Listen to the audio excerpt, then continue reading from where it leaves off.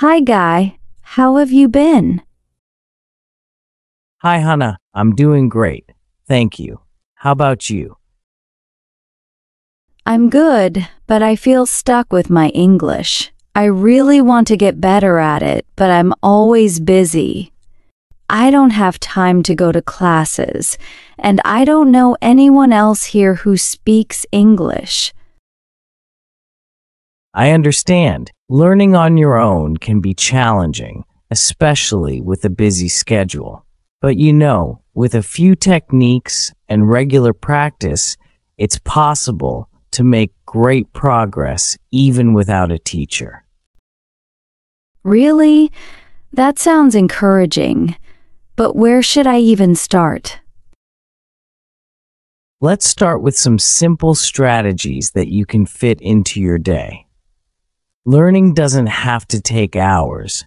Sometimes just a few minutes each day can make a difference. And if you're interested, I can give you some specific tips for practicing English on your own. Yes, please. I'd love that, Guy.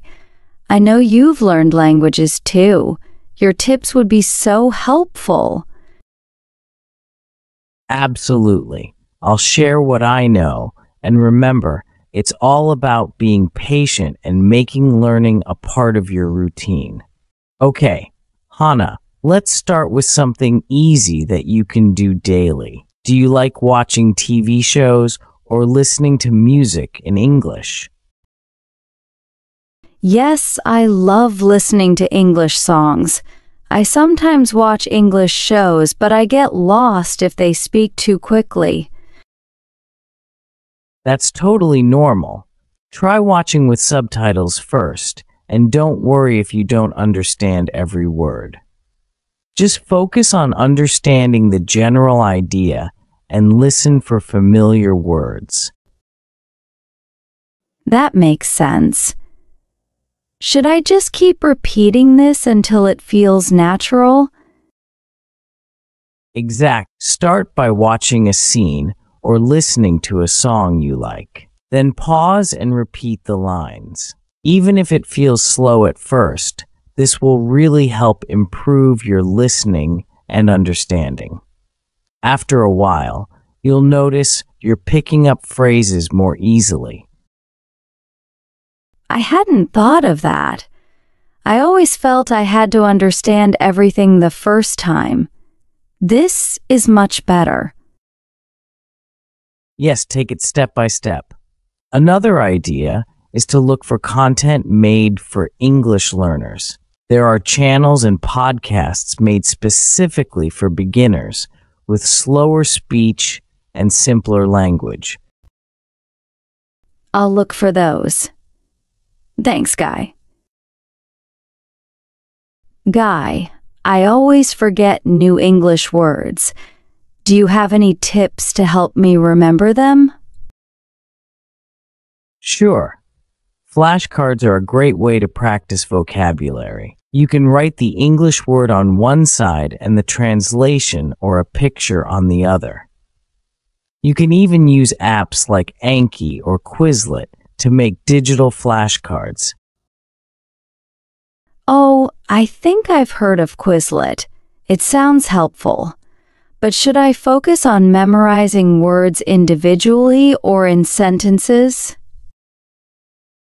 Good question. It's actually best to learn words in context. For example, if you learn the word apple, also learn a sentence with it, like, I eat an apple every day. This way, you remember how to use the word naturally. That's a great tip. And should I try to use these words right away? Absolutely. Try making sentences with the new words you learn. Write them down or even say them aloud. When you practice using new words, it helps them stick in your memory better. I'll try that. Maybe I can keep a notebook to write down new words and sentences. Great idea. Reviewing your notes every day, even just for 5 minutes, will help a lot. And don't worry about memorizing everything perfectly. Just make it a habit to review and use new words. I feel like my speaking is weak. How can I practice if I'm alone? That's a common challenge. Here's something called shadowing. Basically, you listen to English audio and repeat what you hear, almost like you're an echo. Try to match the speaker's tone, speed, and even emotion. So, I just listen and copy? Should I focus on one sentence at a time? Yes, start with short, simple dialogues or phrases. Repeat each sentence a few times until it feels smooth, and don't rush. Over time, this will help with your pronunciation and confidence. It sounds fun. I can try it with some beginner English podcasts or YouTube videos. Perfect. Another idea is to record yourself speaking English. For example, describe what you did that day. Then, listen to it and see if there are any words that sound unclear or need improvement. Oh, recording myself. That's smart. Even if it feels a bit strange, it's like having a mirror for my voice. Yes, exact. And it's a great way to track your progress. Over time, you'll hear your improvement, which can be really motivating. Another great way to practice is by writing. Have you thought about keeping a diary in English? I haven't, but it sounds useful. What should I write about? I'm not sure what topics to start with. You can start with something simple, like your day. Write a few sentences every night, like, "Today, I went to work. It was a busy day, but I learned a lot." Don't worry about making mistakes. Just try to express yourself.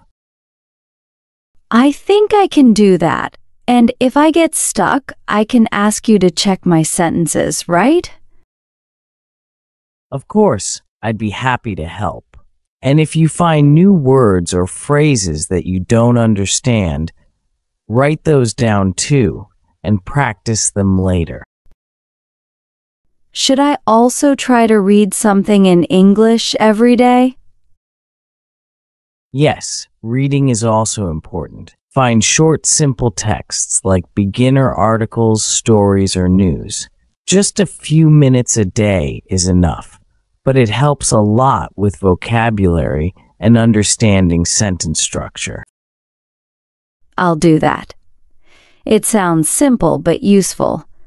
Thank you, Guy. Guy, I'm worried I might get lazy or lose motivation after a while. What can I do to stay on track? That's natural. The key is to stay consistent, even if you're busy. Try setting small goals, like learning 5 new words a day or practicing English for 10 minutes each morning.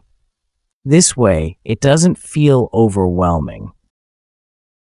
Small goals sound more manageable, and if I set a reminder, I won't forget. Exactly. And remember to reward yourself. Set a reward for each milestone you reach, like buying a small treat or doing something you enjoy. It's a way to celebrate your progress. That's a great idea. I think I'll try rewarding myself. Also, don't focus too much on perfection.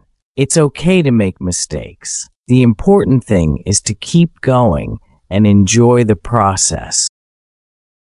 Thank you, Guy. That's very encouraging. I'll remind myself to be patient. Guy, thank you so much for all the advice. I feel a lot more confident now. I'll do my best to follow your tips. You're welcome, Hannah. I believe in you. Just keep practicing a little every day, and soon you'll see real improvement. Remember, it's a journey. Enjoy each step and don't worry about speed.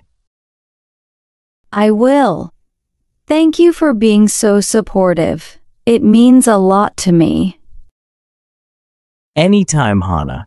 Just remember, if you ever need more advice, I'm here. You're already doing a great job by being eager to learn. You've got this. Thank you, Guy. I'll keep working hard and stay committed. That's the spirit, Hannah. Keep it up, and you'll be speaking English fluently in no time.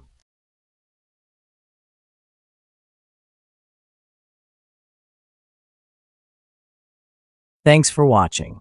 If you enjoyed this conversation practice and found it helpful, please give us a thumbs up, share with friends, and subscribe to our channel for more English practice. Don't forget to hit the bell so you never miss a lesson. Thanks again, and see you in the next video.